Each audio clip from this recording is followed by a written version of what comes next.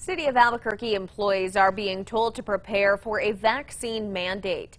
This comes as the Supreme Court weighs President Biden's vaccine mandate for companies with more than 100 workers that also affects governments. Here's News 13's Gabe Chavez.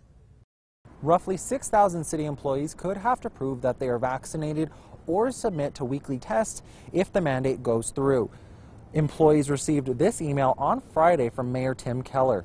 It states, coming this month, federal decisions will require all city employees to be fully vaccinated. Of course, the U.S. Supreme Court just heard arguments on the OSHA mandate, the president's push to protect workplaces and bring up lagging vaccination numbers around the country.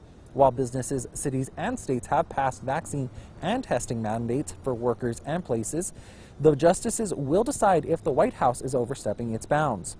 So this is something a bit different. It's whether or not whether or not the federal government, in this case executive agencies, has the power to impose these mandates or testing requirements in the cases of employees. The city of Rio Rancho is also preparing for the mandate. City workers there have until February 9th, the new deadline for the federal mandate, to prove they're vaccinated or be subjected to test. We reached out to the mayor's office in Roswell and Portales to see if they will enact the president's plan, and we did not hear back from them.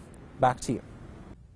It is unclear if Albuquerque or Rio Rancho will move forward with the mandate if the Supreme Court rejects the president's plan. Meanwhile, an Albuquerque city councilor is trying to get ahead of that federal decision by banning vaccine requirements for city workers altogether. Newly elected councilor Dan Lewis plans to introduce legislation that would prohibit the city from requiring workers to get vaccinated. Lewis says if the bill is passed, the city could still require testing.